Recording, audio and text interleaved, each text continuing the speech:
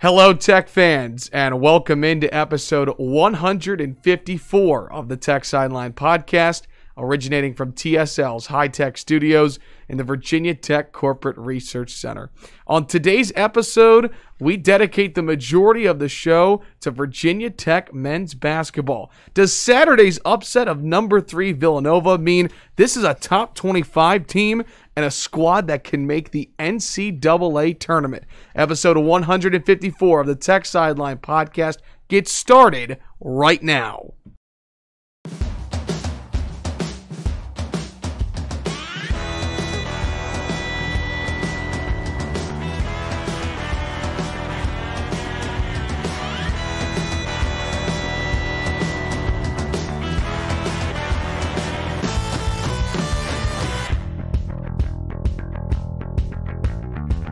Whether you are watching live or archived on YouTube, listening on Apple Podcasts, SoundCloud, Amazon Music, Spotify, Google Podcasts, or on Stitcher, we are so glad that you could join us as we record on Monday morning, November 30th. We have our managing editor, Chris Coleman, with us on the show today, as well as our founder and general manager, Will Stewart, the best podcast producer in the land, Malcolm Stewart, behind the scenes, and I'm your podcast host, Evan Hughes. A reminder, if you are watching on YouTube this morning, if you have a question for Will and Chris, we will get to it at the end of the show. Be sure to put it in the YouTube live chat. And also, if you're watching live on YouTube, please hit the like and subscribe button. This week and every week, the TechSideline Podcast is presented by the Fisher Law Firm, Virginia's trusted DUI and traffic defense firm, dedicated to defending individuals charged with traffic-related offenses. The Fisher Law Firm handles cases throughout the Commonwealth of Virginia. To date, the firm has defended tens of thousands of people charged with moving violations. For free consultation, call anytime, day or evening, toll free. The number is 1-800-680-7031. Again, that's 1-800-680-7031. Or you can email the Fisher Law Firm at info@fisherlegal.com. Gentlemen, good morning. It's great to be back with you. Will Stewart, how was your Thanksgiving? It was good. I was so excited because Virginia Tech did not have a game. That is the first time in, I don't know, I didn't even do the research. I don't remember the last time they didn't have a game. I don't think they've had a Thanksgiving weekend off since I started Hokie Central almost 25 years ago. So it was nice to be just hang out, eat dinner, help decorate the house for Christmas, all that stuff. It made me kind of lazy, made me not want to come back. Chris, how was your Thanksgiving? Because typically I know you're working a lot of those games too, so did you get a chance to kind of kick back and relax? I did pretty much nothing all weekend. It was great. I didn't realize how tired I was. I know. Slept a lot. Yep. I'm still tired, but better than now than it was, for sure. You know, a lot has happened in the last week. Think about it. It's been 7 days since our last podcast. Of course, we didn't have a show on Thursday of last week because it was Thanksgiving. The last show that we had, we were breaking down the 47-14 win for Pittsburgh over Virginia Tech. And now we finally get to dedicate the majority of a show to Virginia Tech men's basketball. And my goodness, what a start for Mike Young's squad. The Hokies are 3-0, coming off of a upset win of number 3 Villanova on Saturday and then knocking off South Florida on Sunday. Will, how impressed have you been with this squad a week into the season? So I'm glad you asked a general question because to me, and I'm interested in getting Chris's thoughts about this because we haven't really talked about it, they just look completely different to me. And we'll go over some stats later that point out that some things are very different with this team.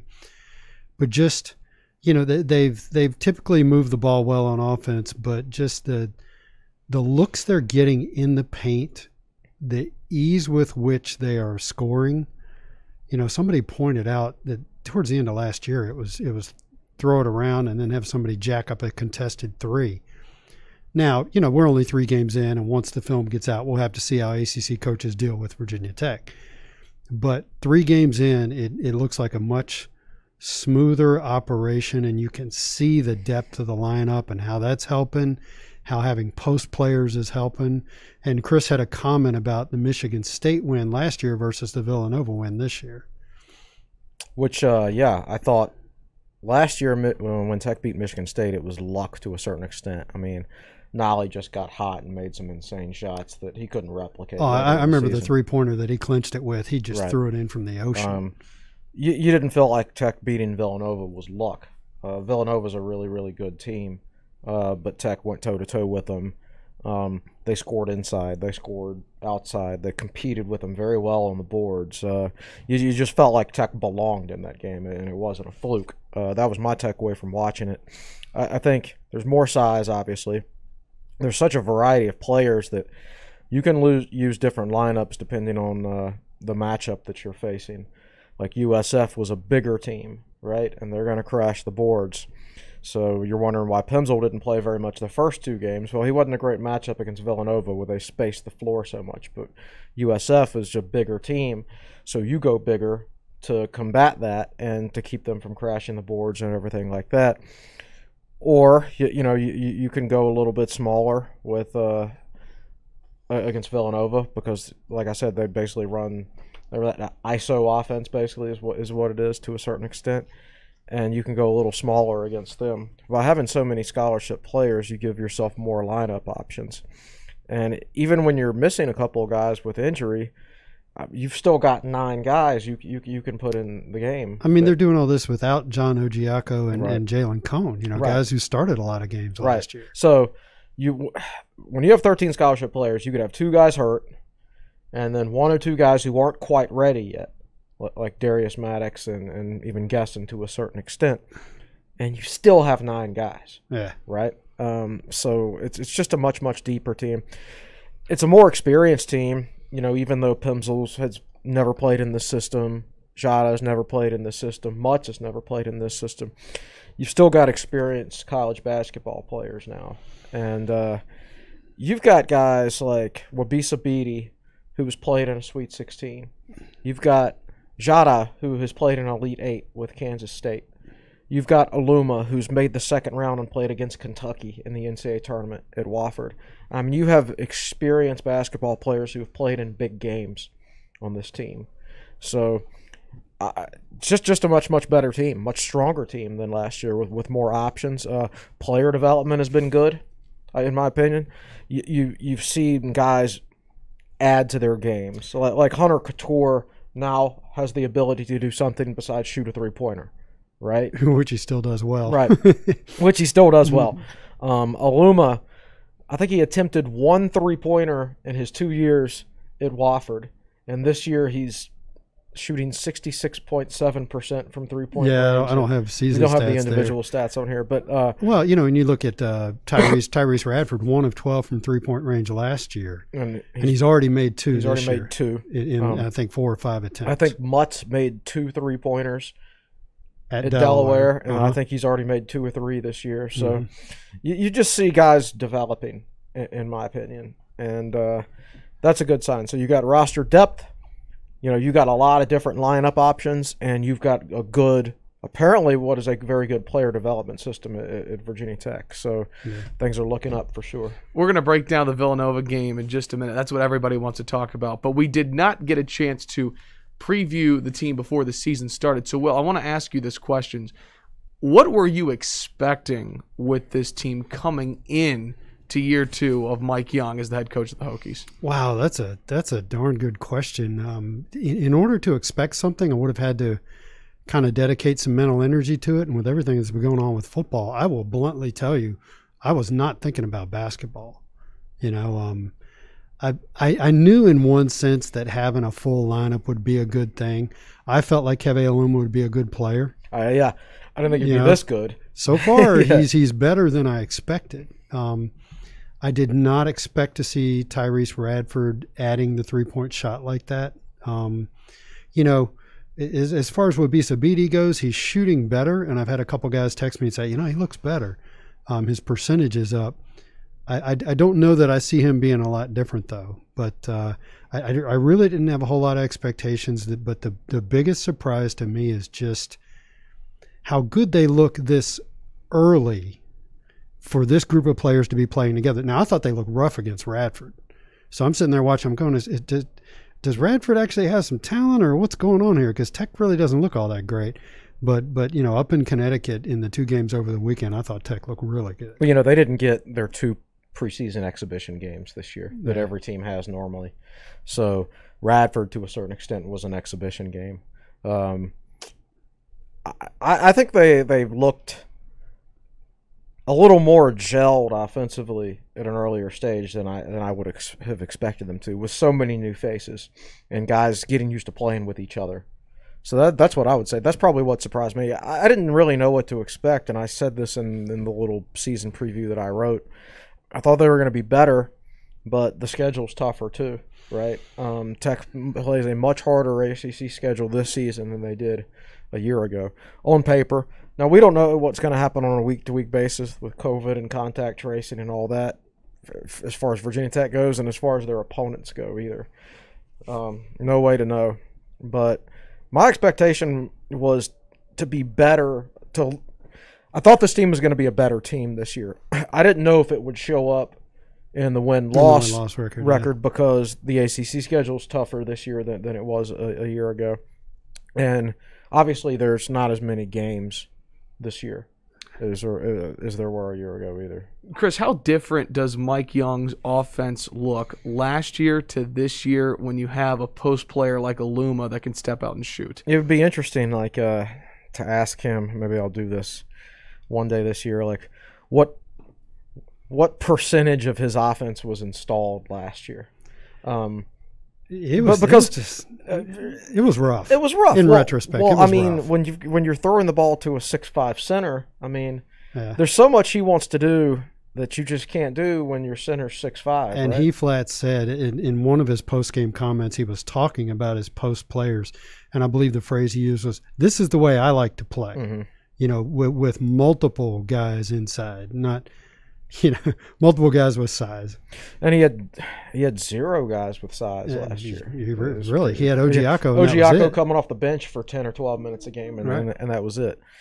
So I don't know exactly how much was installed last year, but I don't know how much is installed now, but quite a bit more than last year. Mike Young's offense is sort of like think of like an RPO for football, a 3-read RPO or a 3-option RPO. Where a quarterback can either hand it off to the tailback, keep it himself, or hit that slanting wide receiver over the middle. So Mike Young's offense is sort of like that in a basketball term. There are multiple options on a play depending on how the defense plays you. And it takes quite a while to learn that and install all of it, all the pieces of that, and then have your players be able to go out there and execute it without thinking. And Tech still isn't there. And how could they be there? Right. There's so many guys on this team. Like Jada is in his first year at Tech, experienced college basketball player, but this is a different system. And you can tell that he's not as comfortable as Beatty is. I think the offense runs better with Beatty, whereas Jada is more likely to be able to get his own shot. Right. I agree that everything just. He just doesn't look as comfortable as Beatty right now. That doesn't mean he won't look as comfortable in January or February or whenever. So I'd be interested to know exactly what percentage of the offense was installed last year and how that compares to this year. But, the Mike Young offense is not easy to learn, not easy at all. So, and even last year, it was new for everybody. Like, Wabisa Beatty was a very experienced player, right? But he was learning a brand new system. So it's a miracle Tech went 16-16 last year. Well, I think it just points out, how good of a coach Mike Young is. And so we have a poster on the basketball board, GC Hokie 34, who is a former college basketball assistant coach, and he actually was on the Tech staff for a while. He was not a full-blown assistant, right? Right. But he was on Greenberg's staff too for a couple of years, I think. So he dropped by the board last night, and I think he got excited by what he was seeing, and he put a long post on the board. And something that he said that I've read him say this before. So I was looking at the roster and trying to get more familiar with the roster because, again, I haven't wrapped my head around it yet. And I'm looking and I'm thinking, oh, Beatty's already graduated. Jada's already graduated. Or is this the last year for both of them? What's Tech going to do at point guard next year? So I'm like, oh, man. And then I'm telling myself, hey, just live in the moment. And then GC Hokie 34 reminds us of something that he has said before. The Mike Young offense isn't really point guard dependent. The way they move the ball and the way they run the offense, I think GC Hooker's 34 phrasing is everybody's a point guard. Yeah, and I think the way I've described it before is the system itself is the point guard. Yeah. So, they'll come across the court and throw the ball immediately. It's not like the point guard's going to hog the ball like he does in some, more conventional, I would say, and particularly by the end of last year, teams had figured Tech out. They knew Tech just wasn't good in the post. And, Nolly started to struggle down the stretch, and Tech just got really easy to defend. And again, we'll dig into some stats, but just Tech just looks so much more fluid on offense, and they're getting more good shots. So we are 1 week into the season, and I would have asked this question if we had done a basketball preview podcast. So I'm going to ask it right now before we get into talking about the Villanova game, the USF game. Will Stewart, 1 week into the season, is this an NCAA tournament team, yes or no?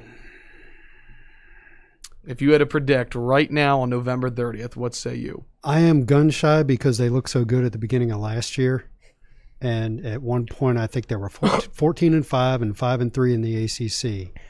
And even at that point, they'd absorbed a couple of blowout losses. Well, after they beat Michigan State last year, they had 2 more games left in Maui and got trounced in both. That's right, BYU and Dayton. Obi Toppin. Turns out that guy for Dayton was pretty good. They were going to be a number 1 seed if the NCAA tournament happened. But those 2 games they sort of reinforced the fact that the Michigan State game there was kind of luck involved. Yeah.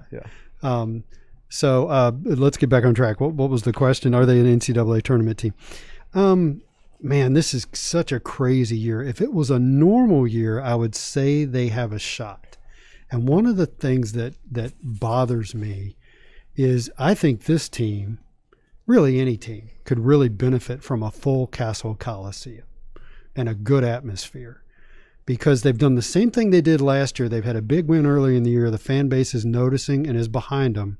And I just think that if they could play in Castle and play in front of the Castle Guard and all the fans, that would give them the juice they need at home.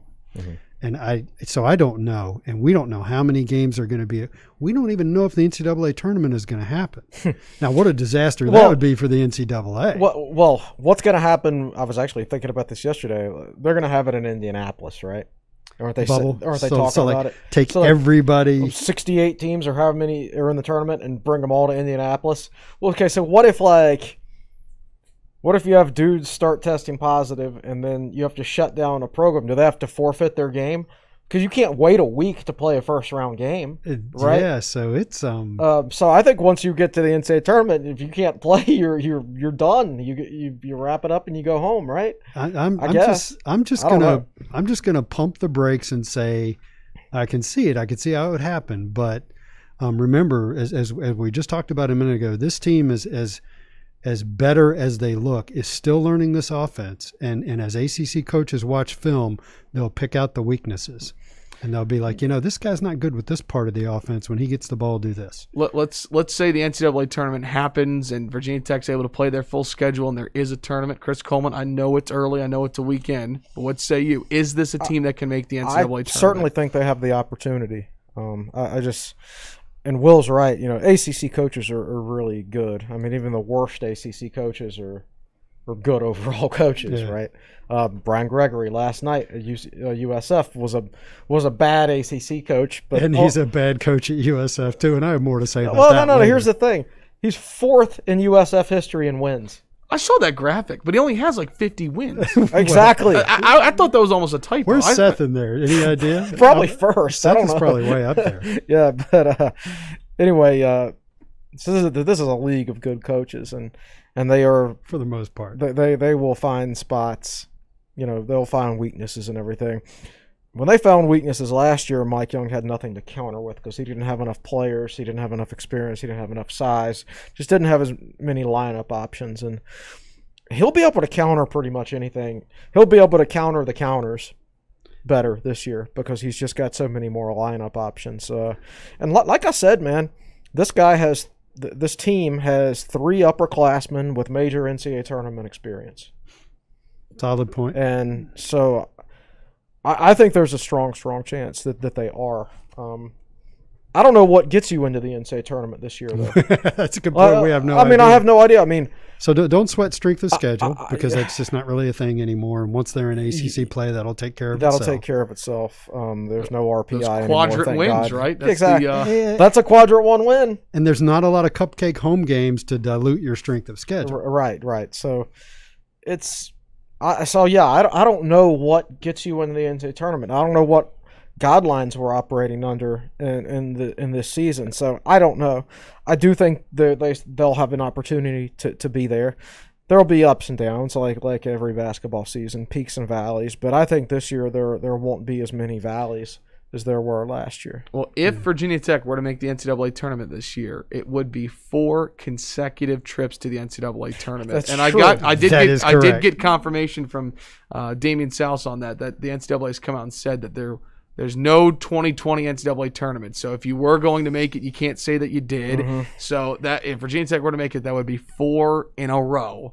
Yeah. So anyways, found that as an interesting stat. Okay, let's transition and talk about the headliner. We're going to talk about this overtime win over number 3 Villanova for Virginia Tech on Saturday night.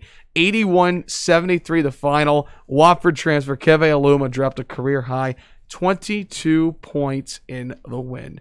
Chris, what impressed you most about what was a resilient, come-from-behind win for the Hokies? Well, the resiliency. That's a good word, yeah. 52-40, and I'm thinking, well, here comes Villanova. Right. Tech got off to a good start in that game. Yeah.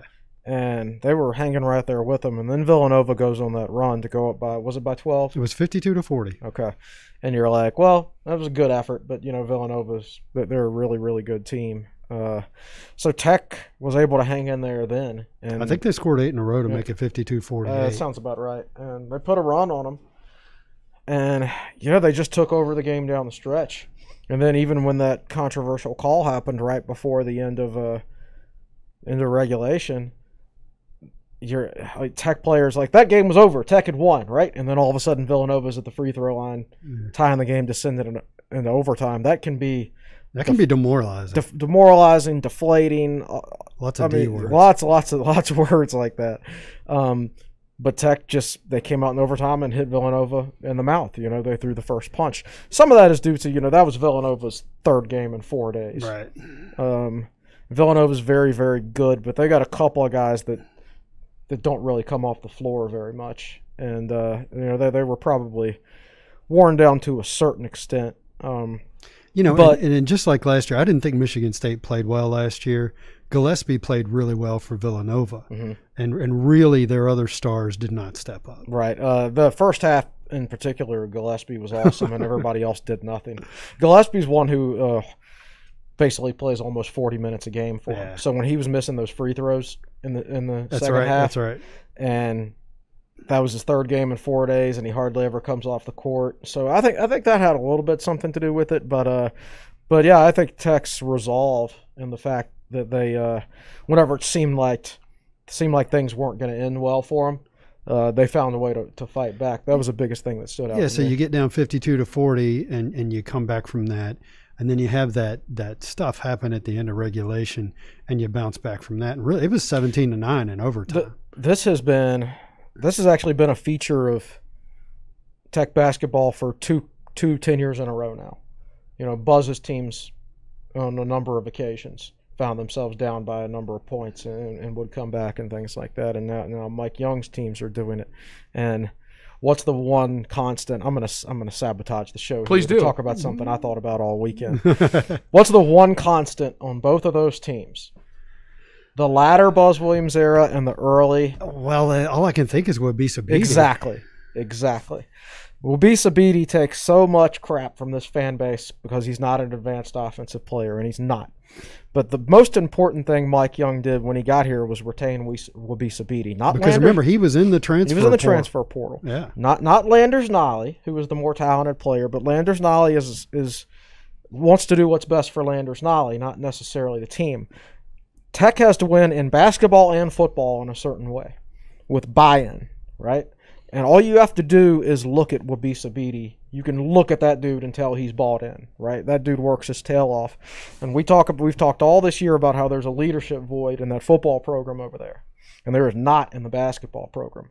And young players follow the older players, and the older players set examples for the younger players. And I think that's been a big issue with football, and one of the reasons we've been able to stay successful under Mike Young so far is because there's complete buy-in over there because people listen to Beatty. I've seen that dude in Kroger, man. When he walks into Kroger with his teammates, he's always the first guy through the doors, and everybody else is behind him. He is the most important player in this program, and you can't look at a box score and see that, and you can't even necessarily see it on television. But I think what's happened to the football team this year and some of the issues they're having and the lack of buy-in and the leadership void and everything like that. When they get to Kroger, nobody's the leader. Right. Actually, for a few of them, I think they need to go to Kroger a little bit more and add some weight. But anyway, Beatty's to me, the unsung hero because everybody looks at a box score. But I think what has happened to the football team this year should really reinforce with all of us how important leadership is and how important buy-in is. And Wabisa Beatty is a big part of that at Virginia Tech. I mean, just made a tremendous difference in this program. Well, if you remember last year, my criticism of Beatty, if you want to call it criticism, wasn't that his offensive game was limited. I said repeatedly that he needed to have more confidence in his offensive game. Go to the hole and finish, and we haven't really had a chance to see that this year because that's not really, in my opinion, required of him. They've got Jada who can get to the rim, and the offense is just running so much better. Tyrese Radford. I mean, Tyrese Radford against, let's jump to USF. We can come back to Villanova. Last night, Tyrese Radford is 4 of 4 in the first half against USF. And he came out in the second half like a man on a mission. So I'm going to the hole, try to stop me, so that's great. And that gets into a stat I did want to highlight, and that is last year, free throws made per game, 9.5. I mean, everybody knew Tech couldn't drive to the hole. And so far this year in 3 games, it's 14 free throws made per game. There's nothing on here about, let's see, free throws attempted, 55 in 3 games. That is 18. Last year, 429 in 33 to 35 games. They're barely taking over 10 a game. And this year they're closer to 18. So one of their things going into this year was rebound the ball better and get to the rim more offensively and draw more fouls. And that's something they're doing better. We got to let more games accumulate and see how it goes again in ACC play, but that's a promising early sign. We're going to talk more about individual players a little bit later. I want to talk about some of the transfers that have come in. I want to talk more about Wabisa Beatty and as well as Tyrese Radford, who led the team in scoring in the win over South Florida. I want to go back to the Villanova game quickly, though, because that play at the end of regulation, we talked about it. The charge that was taken, Villanova, the 2 free throws, sends it into overtime. You come all the way back in the second half to tie it, take the lead, and then have that happen. I mean, just a gut punch. They said, so was this the one where they would say Keve Aluma out there and said, missed the free throw? And he actually banked it in. And the color announcer on ESPNU, I think, is warning everybody, it is harder to miss than you would think. Yeah. And sure enough, Aluma, how many times have you seen guys bank in free throws when they're trying to miss? You're trying to throw it right at the front of the rim, and if you get it a little bit high, boom, if it goes dead in. On, it banks in. Can you imagine if the reasoning that we had lost to Villanova was because of a missed free throw? Well, mean a made free throw? Or excuse me, a made free throw. Right. Yeah. Can you imagine making a free throw costs you a game against Villanova? That would be one crazy headline, right? Yeah. So the color guy, I think it was the same color guy both John nights. Crispin. Yeah. I listened to Laser and Burnup because they were doing their live thing on Facebook, and I sort of synced it up with my television for most of the Villanova game, but people on the boards were complaining about the announcers being pro-Villanova. I don't know what people expect. I don't know what they're looking for. I thought they were actually excellent. I thought they were right down the middle. But fans are like that. But I tell you, by the end of the USF game, he was singing Virginia Tech's praises. Oh, yeah. And he also, we'll get to the USF game later. Sorry. No, well, we can transition to it. My point I just wanted to take away from the Virginia Tech-Villanova game was just, this team has not played together long. You've got a bunch of new players on this team, and you're able to come back and rally against the number 3 team in the country that's won multiple national titles over the last decade, and then have that happen and outscore them 17-9 in the overtime period with Wabisa Beatty fouling out. Right. I mean, to me, that feels like a signature moment for this team early in the year that they can go back and rely on. To me, it's a signature moment for the program. It's one thing to beat Michigan State when you have a hot shooting day. Their star point guard's brother had just gotten killed. Yeah. Tom Izzo is Mr. March. He's not Mr. November. Yeah, right? They're known for losing early in the year. Yeah, so that's one thing. I think pound for pound, Villanova is the best basketball program in the country, in my opinion. And so when you can beat them and you actually go head-to-head with them, play for play. Weren't they there in Pittsburgh when Tech was there? And didn't they play Radford?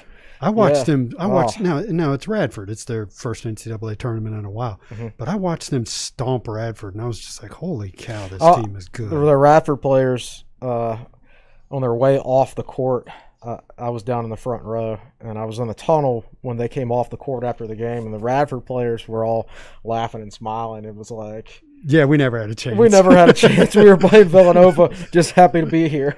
So that reminds me of, I went to see when Tech was in the Big East from like 99 through 2003, and Ricky Stokes was coaching. I went to see Notre Dame play Tech, and Mike Bray was coaching Notre Dame at the time. He's been there a long time. And I remember a play where, of course, Notre Dame stomped them. But I remember a play where Notre Dame came down with a defensive rebound and got a layup at the other end, and the ball never touched the floor. Yeah. And that's the mark of a well-coached team, is when they can move the ball 90 feet and it doesn't touch the floor. The big thing that stood out to me in Villanova was actually at the end of the game. When they get 2.4 seconds left, it's over. Jay Wright calls a timeout. And Buzz Williams used to do stuff like this, and that's why he was a great coach. Make opposing fans mad. Exactly. But he called a timeout. It was a teaching moment with a couple of his players. They had no chance to win. They were down by 7 points, and they knew they had no chance to win. And his players go back out on the floor, and they're clapping, right? Yeah. And that's the mark of a great program, when you don't waste any moments that you have to get better and things like that. Well, at this point, they're totally comfortable with who they are. Yeah, exactly. I mean, championships right, and that's why I say pound for pound, I think they're the best basketball program in the country. And here's your trivia: Virginia Tech is now, I believe, 2-9 all time against Villanova. Mike Young has one of those wins. Which Virginia Tech coach has the other? I believe Ricky Stokes. I believe you are correct. I think they whipped Villanova. Oh, they hammered them. I remember Carlos Dixon had been out with a foot injury. Probably a fifth metatarsal, of course, right? And he comes back for that game, and I think he only scored 3 points, but it gave Tech a boost, and they hammered Villanova. I think that was like a senior day or something in Castle. And Villanova was ranked, too, if I remember correctly. Oh, yeah. And it was one of those special days where the coaches were wearing like a certain kind of shoes for, I don't know what that game cancer. Every year where they, yeah, exactly. Maybe that was it. Maybe I forget. But so Jay Wright's out there in his suit, but he's wearing like tennis shoes. And I had like second row seats for it, so I remember the game vividly. But yeah, Tech hammered them. And Ricky Stokes' team had a habit of, well, they were always bad, but that they'd go out and hammer UConn or hammer Villanova or hammer UVA. Yeah. And you were like, oh, where's this? I mean, we've got the talent. We're just not a good team. Ricky at some point had a lot of talent. Actually, the last time we put a basketball team on the court that looked like this, that looked like the one we have right now, was under Ricky Stokes. Yep. Where we actually had 13 scholarship players, 4 or 5 guys that could actually play in the post. Yeah, that was the last time we had a basketball team that looked like this, but Ricky just didn't know what to do with it. He just couldn't run a program. Yeah. Well, Jay Wright certainly sung Coach Mike Young's praises after the game, and I don't want to allude to that. You mentioned how great of a program they are. You think they may be the best in the country. Jay Wright's won 2 national championships at Villanova. You pointed this out on TechSideline Twitter. Jay Wright tweeted after the game, "Congrats to @Coach MK Young and @Hokies MBB. A tough and intelligent team. We tip our caps," close quote. And then was singing their praises in the Philly Inquirer. So I just think about this game, by the way, which was scheduled less than 48 hours before it was played. This was not originally on schedule. And just the respect that both coaches had, I just thought that was a really unique moment. You don't see a lot of head coaches going on Twitter and congratulating the other team for being intelligent. Oh, right, exactly. And the crazy thing is, have we even talked about this yet, that this game was not originally supposed to be played? That's right. Tech was supposed to play Temple on Saturday. and they find out at 1:45 in the morning is when they come to the agreement to play Villanova. 1:45 in the morning on Saturday? Friday, I think. Friday. Thanksgiving night / Friday morning. Okay, right. I think is what it was. So they basically had a day to prepare. So it was like an NCAA tournament game from that standpoint. So here's a couple of things I tweeted out that, in case you're not on Twitter, in case you missed them. So Villanova led 52-40 with 8:48 left in regulation and seemed to be in control. So Tech, that 8:48 plus 5 minutes of overtime outscored Villanova 41-21 down the stretch. And so let's play. This will be a fun reminiscing moment to sidetrack things here. So the stat was that in their last 6 games against top 3 teams, Virginia Tech is 4-2. Mm-hmm. Not top 5 teams, not top 10 teams, but top 3 teams. Virginia Tech is 4-2. Michigan State was number 3. So I looked them up and I put them in order. And this started when Virginia Tech went to UVA in the 2017-2018 season. February of 2018, that was the night that UVA was number 2 and number 1 had lost, and all UVA had to do was beat Tech, and they would get the number 1 ranking. Mm. And Tech went in there and beat the Hoos 61-60. I believe that was in overtime. Blackshear late shot. Yeah. UVA had stomped Tech earlier that year. Yes. Stomped them. Yeah, and UVA shot uncharacteristically poor from three-point range that night. They were 4 of 25. I remember that. Oof. But there were some clutch shots like Nikhil Alexander-Walker made a long three-pointer. Just a great game by Virginia Tech. And so the next one is a year later in February of 2019, Tech lost to number 3 UVA 64-58. I don't remember anything about that game. 20 what year was it? February 2019. Oh, that was when J.R. Robb was hurt. Okay, there you go. Yeah. And then 8 days later, Tech played against number 3 Duke, and that was when Zion was out. Yeah, the Zion cam was on him, and Justin Robinson was also out, but nobody talked about Justin Robinson being out. And Tech won 77-72. That's right. So the next one was about a month later. Of course, Tech played number 1 Duke in the Sweet 16 and lost 75-73 when Med Hill short-armed, he alligator-armed that last shot. And then, of course, the last 2 games and wins are number 3 Michigan State last year, 71-66, and number 3 Villanova this year, 81-73. So one of my projects at some point is Seth. I remember this stat. Seth Greenberg was 3-3 against number 1 teams at Tech, and it should have been 4-2, except Sean Dockery made that long shot. That's right. And if you look through Tech basketball history, they have this remarkable history of playing well against highly ranked teams. I don't pay enough attention to other college basketball teams, but you got to figure big college basketball fans, when they see that go across the bottom these days, they're like, man, Virginia Tech did it again. So just wanted to kind of go over those games because that stat came out, but nobody put it together and said, here they are. So after beating number 3 Villanova, you're playing in less than 24 hours against South Florida, and many thought maybe this could be a trap game. You're playing on back-to-back days. Don't know what could quite happen, and certainly that did not happen. 76-58, the final. I don't want to spend too much time here, but I want to talk about Tyrese Radford. You brought him up, Will. Chris led the team in scoring with 21 points. Keve Aluma with 12 points. And then Cordell Pemsel really kind of made a name for himself with 10 points off the bench and 6 rebounds. He's going to be a matchup guy. He's going to play more in some games depending on matchups. Like he'll play a lot against Florida State, for example, right? He comes from the Big Ten, which is a very, very physical league. And Mike Young alluded to this after the game. He said, with as big as South Florida is, you like a big guy with Big Ten experience, and to just come in and who can bang with those dudes on the inside. And Pemsel's able to do that. He's got some toughness to him. He's got some grit, so to speak. I'll say. I'm not wearing my grit face mask. Yeah, but yeah, he's gonna be one of those players. You don't want to play him a lot against Villanova, which is going to run a 4-out ISO offense and put defensive players in space, right? Well, USF doesn't do that, so you can play him more. Don't expect fireworks from him every night because he's not going to get a large number of minutes every night. It's going to be matchup dependent. But yes, for his role, on this team, he plays it very well for sure. So I was thinking a thought I had, and it relates to big men. Do you remember the Kerry Blackshear foul watch? How every game was just fraught with anxiety over how many fouls Kerry Blackshear had. What point was he going to pick up a second foul? You know, and you went in a panic mode if it was his second foul with 10 minutes to go. Oh in the my first gosh, half. yeah, because his backup was 6'5".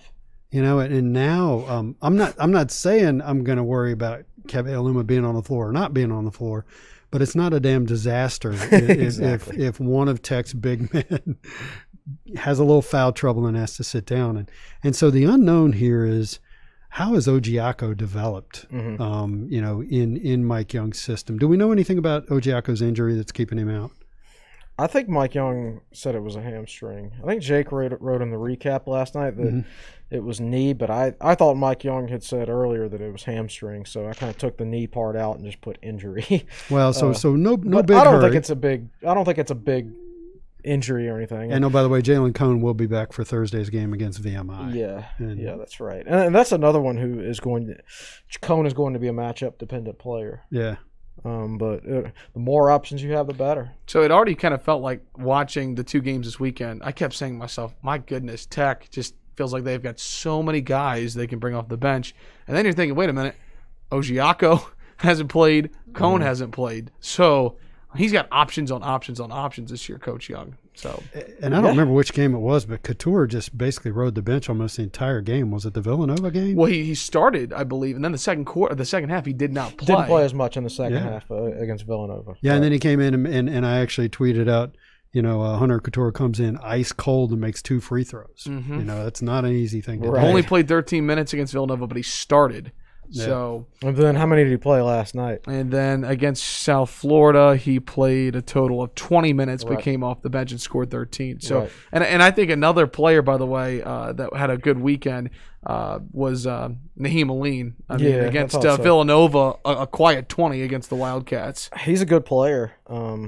Very good player, I think. With a lot, he might be like, out of everybody on this team, he's probably the most likely to go out and score 20 in any given night. In my opinion, would be Naheem Aline. Like, he's added a little bit to his game.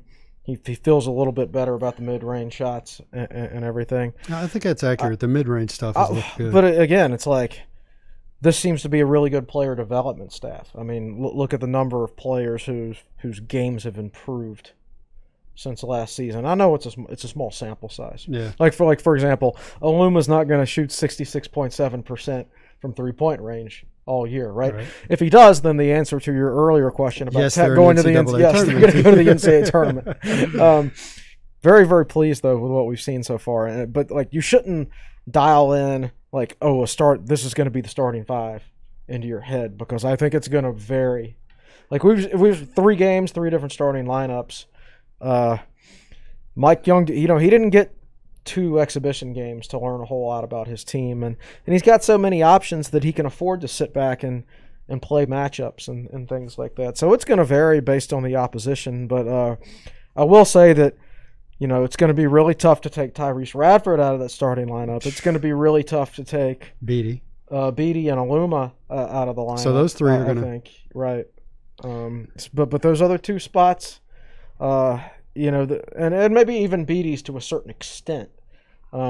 Beatty has to play a certain amount of minutes because of his leadership role on the team. That's just the fact of the matter. But, you know, there might be some matchups where Jada's a better matchup against a specific team or whatever. But honestly, I'm not worried about it. I'm not going to sweat the small things this year. Like who's starting? Yeah, I'm just going to enjoy it. Yeah.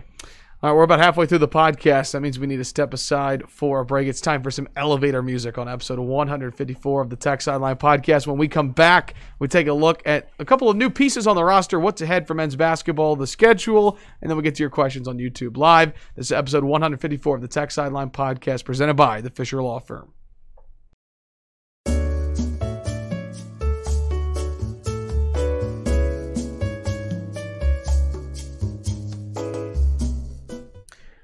Welcome back into episode 154 of the TechSideline Podcast as we record on Monday morning, November 30th. It's great to have you with us. He's Chris Coleman. We've got Will Stewart, Malcolm Stewart behind the scenes, and I'm Evan Hughes.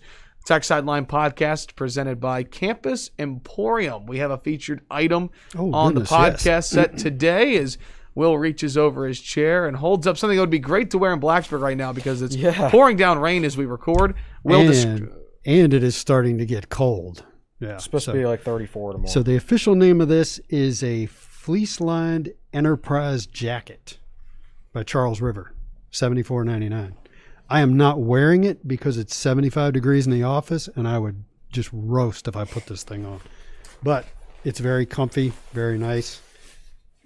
I actually do want to put it on. I'm not gonna, but now this is not quite on the site yet because Thanksgiving.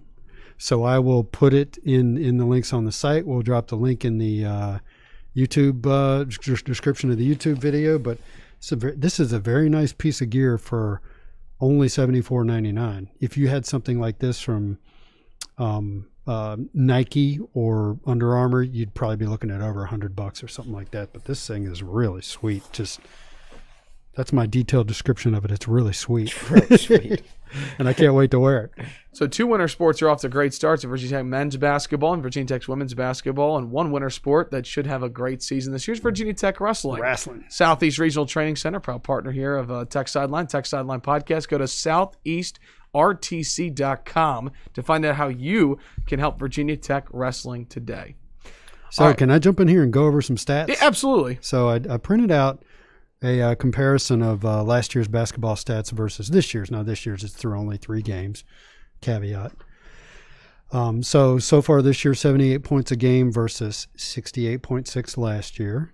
But I'm sure Tech was doing well early in the year last year, too, and then ACC play started. Field goal percentage so far for the Hokies is 49.7%, close to 50%. Last year, they ended the year at 41.9%. They struggled to make shots later in the year, and they wound up at 42% basically. 3-point shots are 41.9% versus 35.2% last year.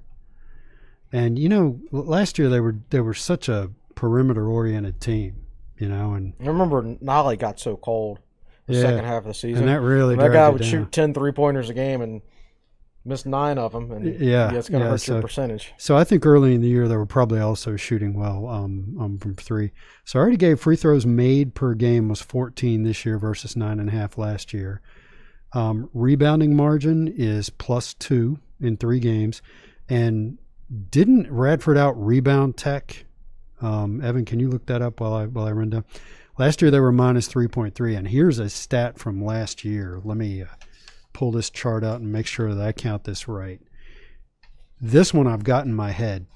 In the last 19 games last year, Tech out-rebounded 2 teams.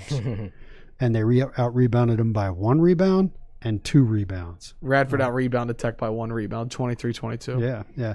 So looking down the last few games last year, these are rebounding deficits. Miami -10, Duke -18, Virginia -11, Louisville -14, Clemson +2, Notre Dame -17, North Carolina -15. Tech was getting stomped on the boards at the end of last year. And as a matter of fact, in however many games they played, it was 30-some, maybe 35. They only out-rebounded their opponents about 8 times. So, and as I said down the stretch, it was very rare. So that's something to keep an eye on is rebounding, which is that's not going to happen this year. Yeah, it's not. So turnovers per game, their turnovers are up this year, 11.7 so far versus 9.9 last year. And the assist to turnover ratio, which was 1.5 last year, is 1.2 this year. So it's still solid, but not quite as good. Well, it's going to be. The bad part about having an extra big man on the court is that's 1 fewer ball handler, right? So when you're trotting out 4 guards and a 6'5" center, you're going to be really good at passing and handling the ball, of course. So you say your turnovers are going to be down to a certain extent just because of the type of personnel you have on the court.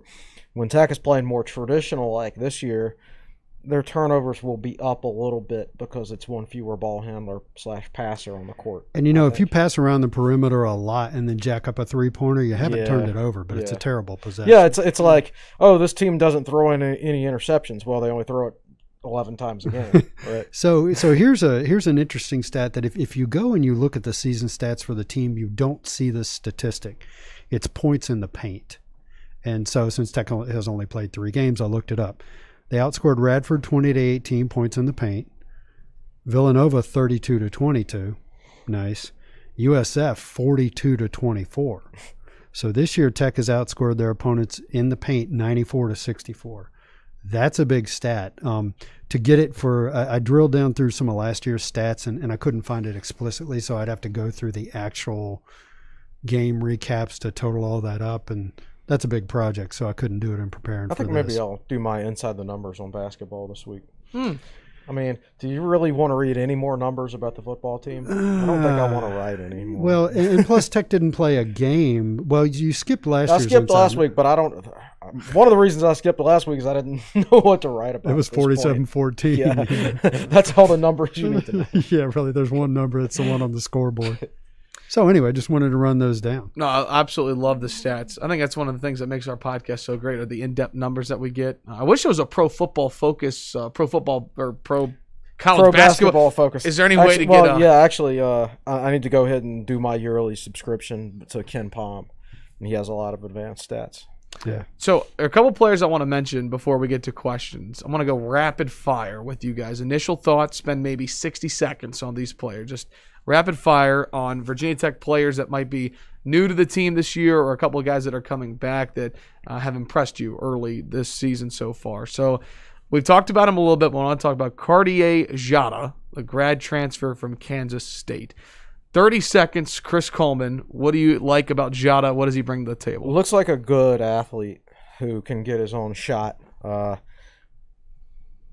again, I think he'll improve within the offense throughout the course of the season. The biggest question is how good of a shooter is he? Went from around 40% his freshman year at Kansas State to 26 or 7% last year. You mean from outside the arc? From the outside the arc, yeah. So how good of a shooter is he from the outside? We don't know yet. He's only attempted a couple, and he's missed both of them. He'll be a good player. How good depends on how quickly he adapts to the offense and how good of a outside shooter he is. He does not look comfortable in the offense yet, right? But he is an experienced college player, so that's why he's getting a fair number of minutes right now. Transfer from Delaware, Justin Mutz of Ford. Will, what do you like about him? I do not have a feel for Mutz versus Pimsel yet. It's early enough in the season that Aluma's standing out, but I'm not separating out Mutz and Pimsel yet, so I can't really. Hasn't he hit a few 3-pointers? He's hit a couple threes that I didn't necessarily expect because he wasn't making them at Delaware. Yeah. He's been a good rebounder so far. I think he had 9 last night. He had 9 last night. Yeah. So he's one of those guys. He doesn't seem like he's going to be like a 10-point a game every night for Virginia Tech. I thought he was good offensively against Villanova and not so good last night, although he did have a couple of nice passes. But he's a guy who's steadily moved up levels from High Point to Delaware and now ACC. Yeah. So, he's still it's not like he's gone out there and played a Villanova every game of his career. Everybody has another year if they want it. Yeah. He's a redshirt junior. Okay. A couple of newcomers to the team, and I bring correct pronunciations as well. I had some fun making sure I had everything. Joe Bamaseal. What do you like about him? He seems energetic. Yeah, exactly. Seems energetic on the bench. He was the guy that they kept putting the camera on during the Villanova game. He's pressing offensively, and when you're a freshman and you see everybody else in the court playing really well, which pretty much Virginia Tech is doing right now, then you want to get out there and press. You want to play really well too. So he's trying to do too much and not playing within the offense right now. Once he figures that out, he's going to be fine. He's a talented player. Yeah. So this is Mike Young's challenge. Bamaseal is a he's a highly regarded guy. He's very athletic, and he's probably used to having a lot of success in high school at AAU level.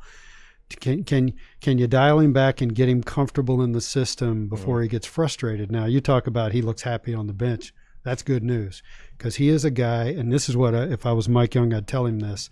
We're not playing you a whole lot of minutes yet, but you have a really bright future in this program as you get more comfortable in the offense. GC Hokie 34, the way he put it was, a guy who can get a shot anytime he wants it in high school and AAU ball has to adjust to getting his shot within the system. Another talented guard that was a part of Mike Young's first recruiting class, Darius Maddox. I'm sure he's probably telling him some of the same things, right? He's I barely mean, we've been on seen the him floor. for like 2 minutes Yeah. in the first game, so don't know a whole lot about him right now. But that's what I like about this program, man. The freshmen don't have to play a lot of minutes. I mean, That'll certainly make Chris Coleman You could redshirt Darius Maddox if you wanted to, right? I think that's the first time we've talked about redshirting today. That is correct. It took us an hour too long to talk about We've it. talked about, you see now your catchphrase is like buy-in. You talk about buy-in more than you talk about redshirt. Yeah, I know. All right, last one in terms of newcomers, and here's the correct pronunciation: David Gasson. Gasson. I've gone from Gisan to Gesson to Gasson. So you can group him with Bamasil and Maddox. None of them are playing a lot because they're new to the system and new to college ball. Yeah. And so if you look at, yes, Virginia Tech is playing a lot of guys. I think 9 or 10 guys are averaging over 10 minutes a game, but the young guys pretty much aren't. Mm-hmm. Gasson played just 8 minutes against South Florida, and Bamasil played 12 minutes. Yeah. Right. And Gasson he's a very skilled player. He's about 6'8" or 6'9", and in the limited amount of time we've seen him against Radford and against USF, you've seen him dribble down the baseline and go baseline and try to kick it back into a guy cutting down the lane. You don't see 6'8", 6'9" I was guys. going to say he's listed as 6'9", right? Right. You don't see 6'9" guys driving down the baseline like that. He is a skilled player. All right. So Put some meat on him. yeah. I mean, I'm excited for him, but it's just we don't have to play him 20 or 30 minutes a game like the Hokies have had to do with so many freshmen over the years. Because there's quality depth on this team. You can take it easy with these guys. You don't have to. You don't have to speed up their development.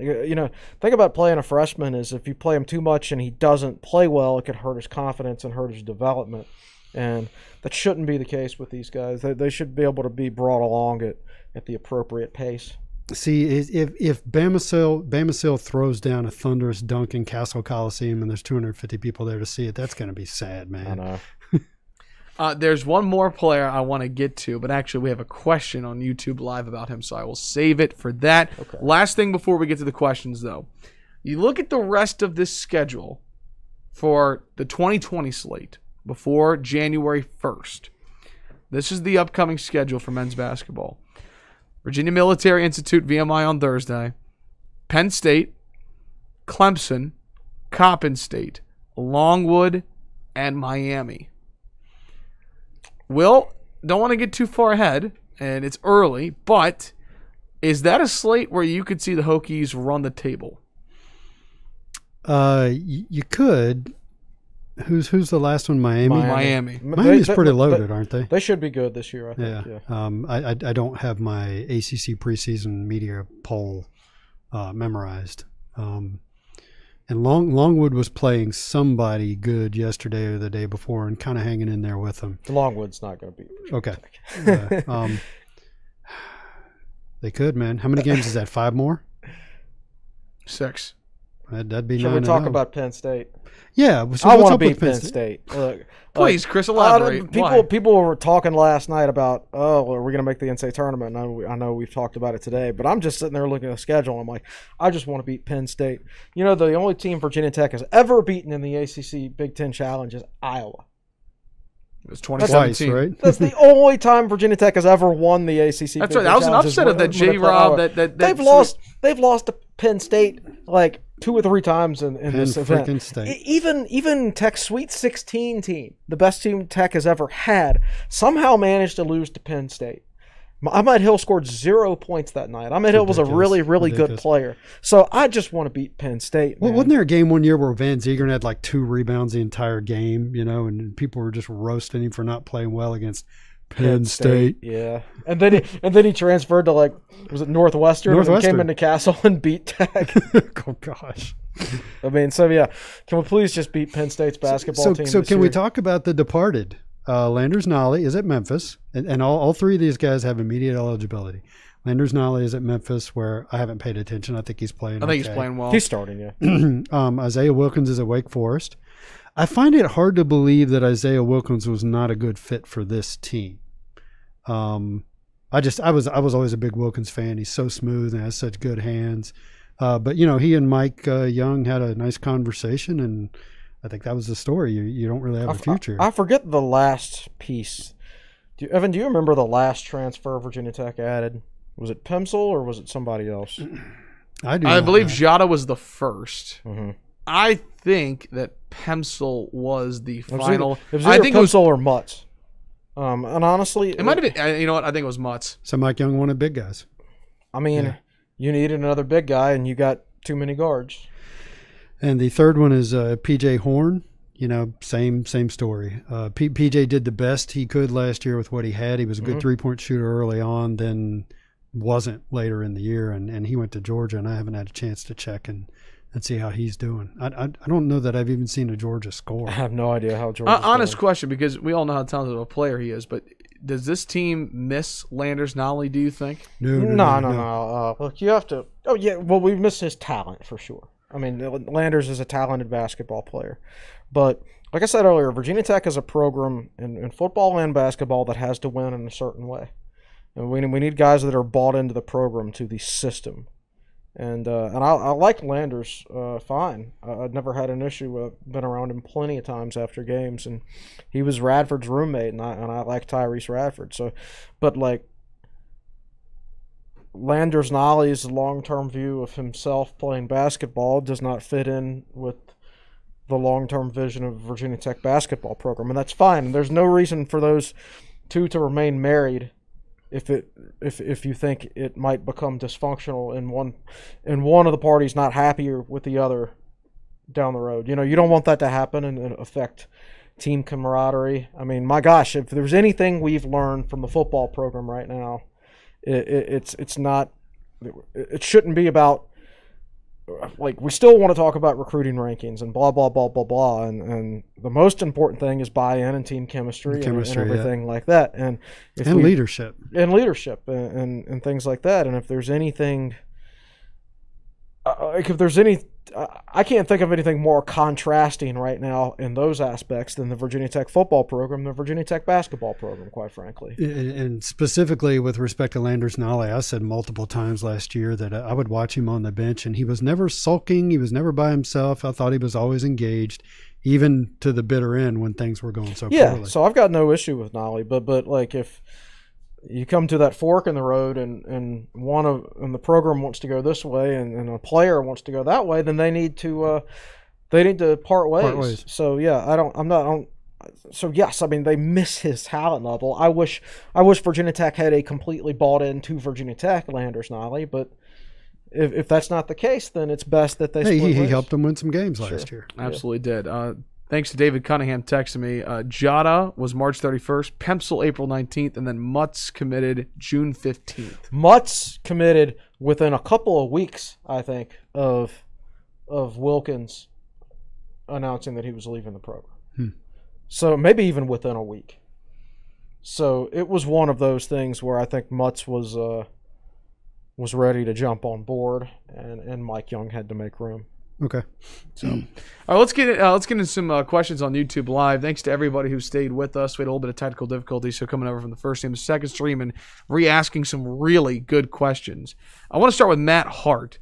He says, with an NBA-style positionless offense that Mike Young runs, do you see Virginia Tech landing some big-time or possibly one-and-done recruits?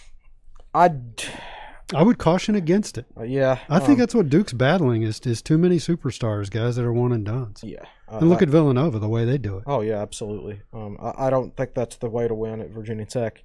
I also think it takes more than 1 year to learn Virginia Tech's Mike Young system. Yeah. So that I don't think – I would rather have 3-star juniors and seniors than a 5-star freshman who's going to be gone in 1 year, because those 3-star junior and seniors, they have learned the system. They're going to be operating to max efficiency, and I just don't see like a freshman coming in. Like Bamsil was like a top 60 recruit, right? Yeah. And like what we talked about earlier, it's such a complicated system with all the different options based on how the defense plays you.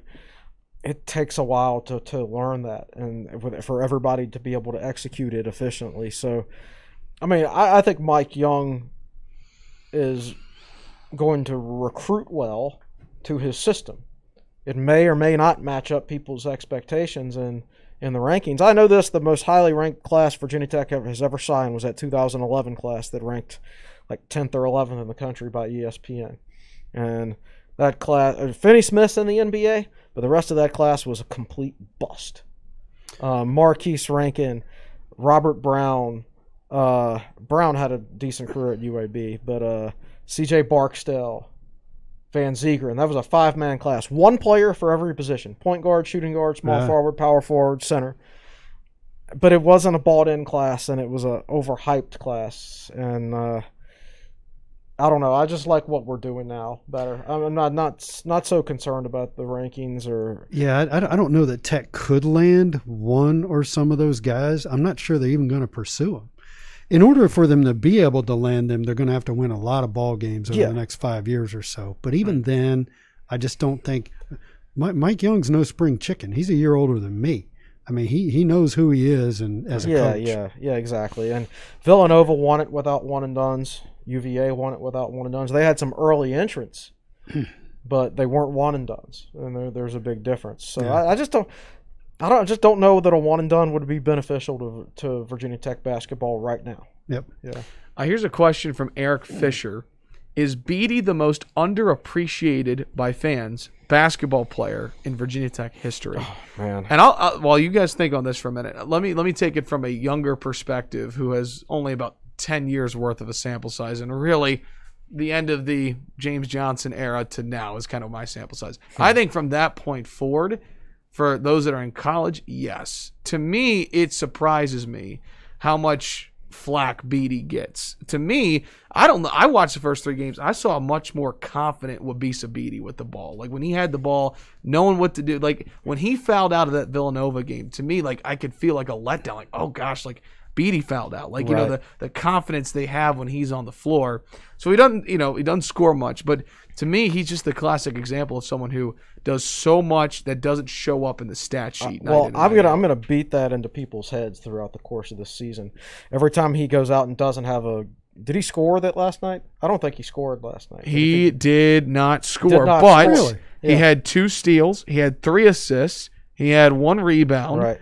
And he played 25 minutes. Right, 25 minutes and didn't score, right? So Tech fans look at the box score and see he didn't make any shots. They're, oh, he's terrible. Take him off, right? Well, I'm going to beat that into people's heads every scoreless games he has this year about buy-in and how, like, the reason Hunter Couture and Naheem Aline and Jalen Cone and guys like that, the reason they're so bought in and the reason they've developed as players is because the guy they had to look up to when they enrolled was doing everything right off the court. And when I see Wabisa Beatty walk into Kroger with 2 or 3 other players like Couture and Aline, and they walk in and Beatty's in front and the other guys are behind him. There's nobody standing shoulder to shoulder or in front of Beatty. They're all behind him, man. And he does so many things for this program that a box score could not possibly explain. And you take things like that for granted until this football season happened. Yeah. Right? And I think this football season has made me appreciate Beatty even more than I already did, because I see what they lack in the football program over there, and he brings all that in large numbers to the basketball program. And so, yeah, when Mike Young got here, and there were 2 guys in the portal, right? It was Nolly and Beatty. And he retained both of them for that year, and everybody's like, "Oh, retaining Nolly's huge." And retaining Beatty. Beatty's a guy. Okay, yeah, he'll probably start because we don't have anybody else. But blah blah. But Nolly's the most important guy. No, not even close. Yeah. So underappreciated guys in the past. Old schoolers will remember Al Young. Al Young was a point guard who never looked to score. He was a terrible shooter, but he could really run. They were called the Hurricane Hokies back then, and he could really run that offense. He's a phenomenal athlete and good dribbler and great defender. But most people appreciate Al Young. The next one I can think about is Jamon Gordon. Most people appreciate and like Jamon Gordon, but I don't think they truly comprehend how good that guy was. They probably don't grasp, like, he was ACC Defensive Player of the Year. You know how and a hard great that is? rebounder. Right, yeah. And a pretty good scorer. And a guy who could play the point. I mean, he was phenomenal. He was kind of like Tyrese Radford to a certain extent. Yeah. Except probably a better defender than Radford. Well, definitely a better defender. Yeah, And not that Radford's a bad defender. It's just Jamon was elite. My answer would be Marcus Sales. I think that's solid. Marcus Sales was a key player on that Seth Greenberg NCAA tournament team. Rarely started, but came off the bench. Played a decent amount. Sales was 6'5", and he could guard three different positions, and he could really handle the ball, and was a really good defender. Could get a lot of steals. I mean, that whole team was a group of guys that got a lot of steals. So when him and Jamon Gordon and Xavier Dowdell were on the court together, that was the best defensive backcourt Virginia Tech's ever had, when that trio of players was on the court together. For a defensive-minded coach. Right, exactly. So I think Marcus Sales was like Beatty. Beatty is honestly a more advanced offensive player than Marcus Sales was. But for what he did for that team, I mean, he was the right fit for that team. I don't think he's a guy that most Tech fans even remember even existed. So you can also include on your ballot Paul Debnam. We'll just leave that there. All right, quick answer for this one from NCVT Hokie. With so much apparent depth on the team through 3 games, how do we keep everyone happy with playing time, especially with Ogiaco and Cone coming back? Also, will lack of PT lead to transfers? Well, I mean, I think that you win and you work on the culture. Yeah, and these conversations are had before the season, or at least they should be. Like when Cordell Pimsl decides to transfer to Virginia Tech, Mike, that's the conversation he has with Mike Young, right?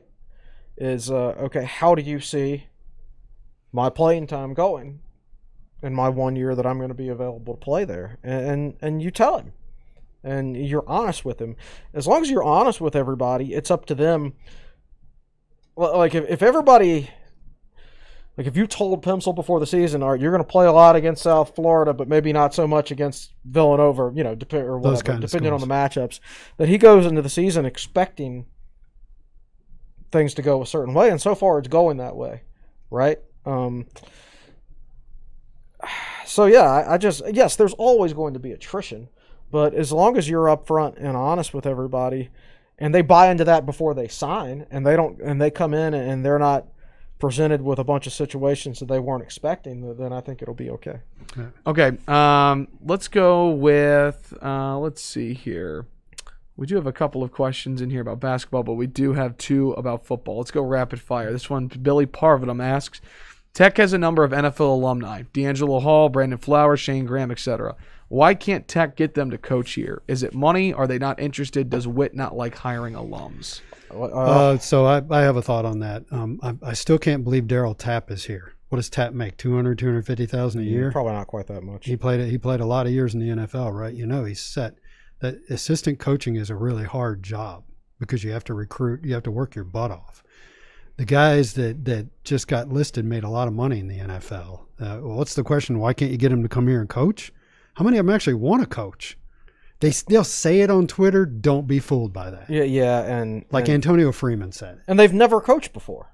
And some of these guys are there are peak parts of the season where the guys are working 16-hour days. I'm sorry, if you're a multi-millionaire like Antonio Freeman is, why do you want to work 16 hours a day? When I retire from TSL, I'm not going to continue working 7 days a week at some other job that pays less. There's a reason that if you look around the country at almost everybody's staff, Daryl Tapp is the outlier. Guys that were the greatest players and went to the NFL and things like that, they don't get into coaching because they're set. And a lot of those guys were such naturally gifted players anyway that maybe the mental sides of the game, they didn't have to be as strong that way. So the answer to that is Dre Bly. How many years did Dre Bly play in the NFL? He played a lot. So he's also an outlier. He and Daryl Tapp are the outliers. But generally speaking, it's your Justin Hamiltons. Yeah. It's your Cody Grimms. Good players who sniffed the NFL. Right, and who were mentally strong but did not make a ton of money in the NFL. And quite frankly, you don't want to hire players unless they're qualified. Or like D'Angelo Hall was a great player for Tech, but he's never coached football a day in his life, right? Like, how could if you loaded down the Virginia Tech staff with all former players, What would you get?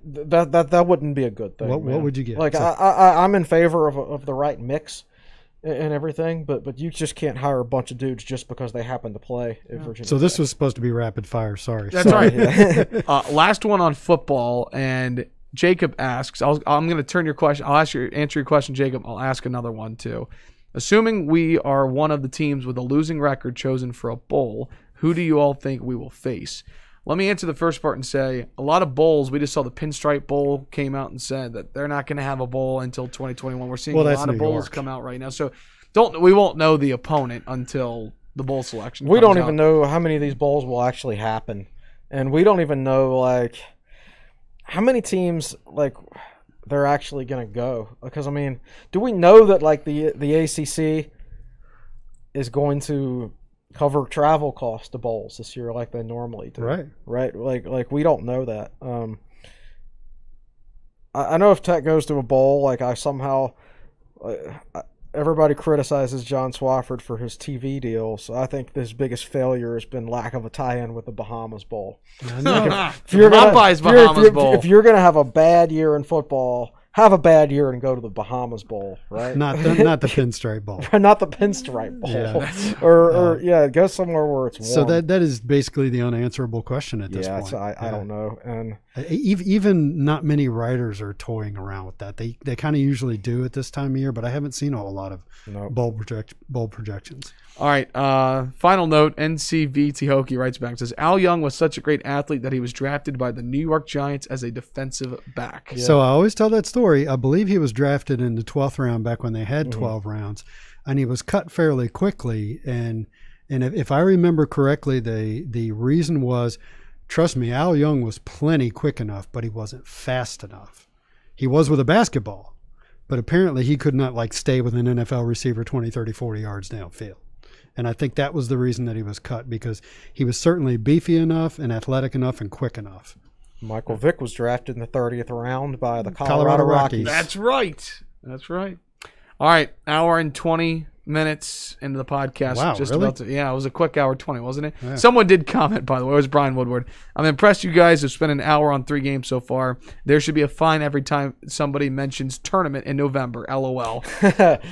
Tournament talk is always fun, though, Brian. Come on. This is what we're supposed to do. You're the one who started it, too. I did. I would have asked the question if we did a preseason podcast, so it just adds a little bit more when you beat the number 3 team in the country. So, anyways. All right, that'll just about do it for us, Chris Coleman. It's crossover season. Yeah. I see that event calendar over there right now. What's coming up on TSL? I don't think I've got anything written on it yet, so I don't know. We will do an Inside the Numbers this week. We'll have normal football interviews today. Tech Talk Live notes tomorrow. I think Brandon Patterson's going to send an article. I don't know if you're going to get a Monday article from me today or not, because of the 2 basketball games and me being lazy because it was Thanksgiving weekend. Yeah. And now what I mean by that is ordinarily I work on my Monday article on Sunday nights, but there was a game last night. And for anybody expecting some kind of big football article from us saying, oh, here's what needs to happen, here's what we think is going to happen, like, that's not going to happen because all the evidence isn't in. And like, at this point, we know what the fan base thinks. You know, you just have to sit back and await events at this point, right? So I was thinking about that, and here's the way I look at that. That there's a lot of people that want to change at the coaching position, and once you come to that as a fan, you want it to happen right away. Mm-hmm. That's just not how it works. And I don't mean to imply that it's going to happen or anything like that. Just because you're there as an individual fan and you're like, I don't want that guy coaching my team anymore. And there's a lot of people out there at this point in time. Now, I will say that in my last subscriber article, I put in there, remember, this was right after the loss to Pitt, 47-14. I basically put a poll in that said, you know, I had 4 options. One of them was, I think Fuente will be let go, you know, at the latest by the end of the year. I think he should get another year before I make up my mind. And it was like as many as 25% fell into the category of, I think he'll be successful here or he needs more time. It's not the rampaging torches and pitchforks that you're seeing on Twitter. You ran the exact same poll after the Pitt game in 2015 with Frank Beamer.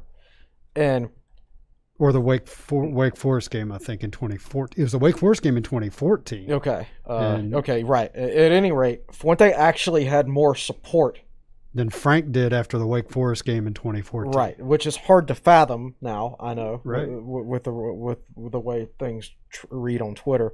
But you also have to consider the coaching staff, head coaching changes. It's more than just about the AD making the decision.